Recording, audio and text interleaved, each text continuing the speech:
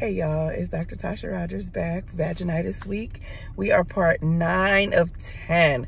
I have said a lot. I hope you guys took notes. I hope you saved the videos.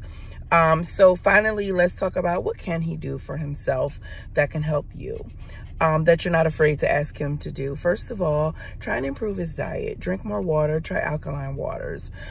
Try alkaline vegetables. Make sure he's having fruits and vegetables and balanced meals, not eating an overgrowth of like junk food and sugars and processed food. Lay off the Chick-fil-A. Please lay off the Chick-fil-A and the sodas and the juices. Let's eat like adults. Balanced meals.